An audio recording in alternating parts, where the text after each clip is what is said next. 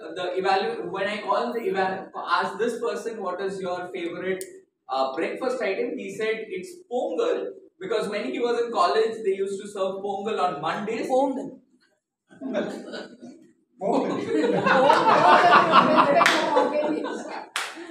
I am the TMOD. Whatever I pronounce because yeah, whatever. So when he has that, now I'll not say that anymore. When he has that, he gets those memories back, and that's why he loves that food itself. Please welcome the first evaluator for Toastmaster Shruti, Toastmaster Ashok.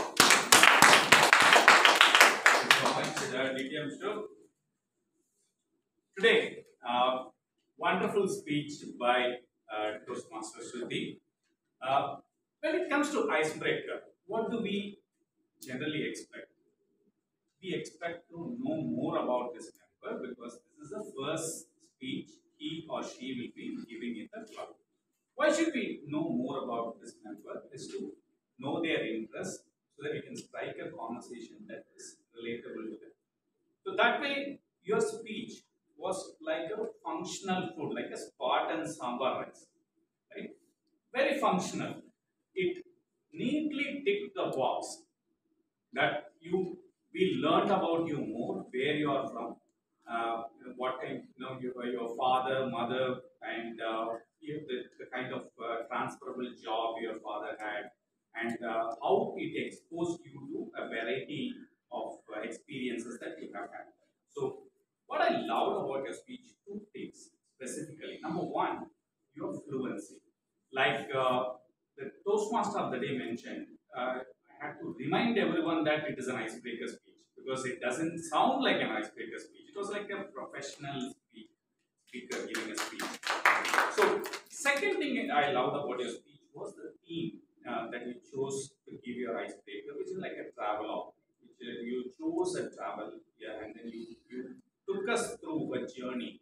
That is the second thing that I loved about your speech, especially when you started talking about uh, your uh, your expertise, the 20 days paid vacation, all that was visually appealing. Now, to make this Spartan sambar rice more delicious and sumptuous, we need to garnish it with a little bit of tadka. Right? Let's see what the tadka is. Two very specific recommendations. Very specific. Recommendation number one: when we go to a movie, let's say the protagonist enters the scene after the interval or towards the end. By the time the audience would have lost all the interest. Right? So it is so much important to edit the speech. So when you edit a speech, the first 30 seconds of the speech is so much important because that is when you grab the audience's attention.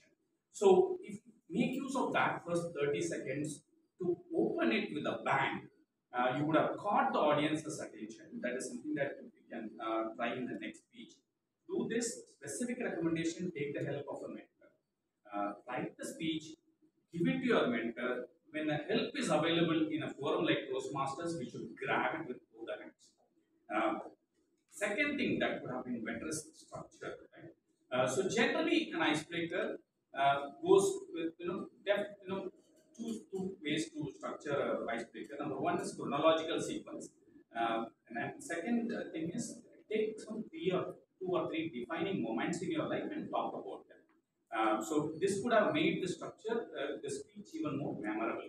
So to summarize, your speech was served very well with a lot of fluency and innovative theme. It would have been better if it is edited well and a structure is given to that. So over to you, Toastmaster. Thank you. Thank you so much, Toastmaster Ashok. Let me call upon the evaluator.